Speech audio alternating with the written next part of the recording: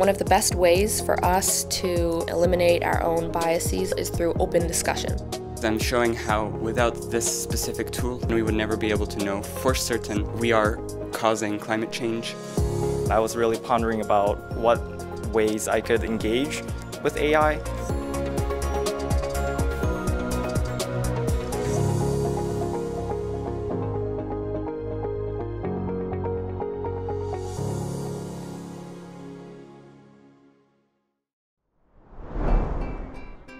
The extended essay is a 4,000-word research paper that they write, but what's nice is that they can write it on a topic and a subject of their choice.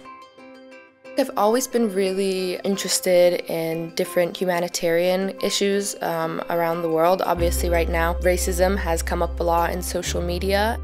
And also with the rise of COVID, I was reading some articles and I found a lot of interesting research that Black people in America were suffering a lot more from COVID and were more likely to die from COVID than white people in America, not because of any biological differences. So I thought, oh, maybe there's something to do with doctors and racial biases they may have.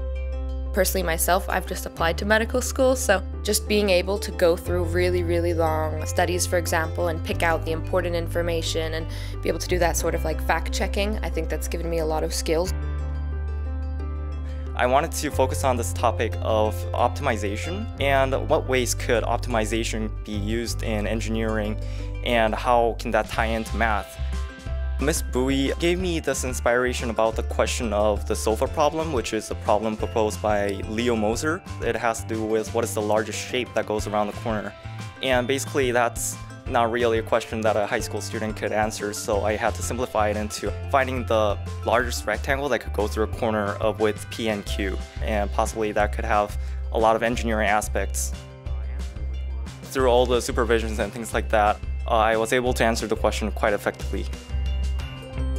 The findings of my extended essay was that a lot of people, when they're providing healthcare, they tend to underplay the symptoms of Black people and underestimate how much pain they're in comparison to white people. And I think this highlights a really prominent issue in just like all science and medical fields, which is how we really need to constantly reevaluate ourselves and our own biases. And I think that can really apply to absolutely anything. So I think I sort of, discovered something that's really important and that people definitely need to work on in healthcare.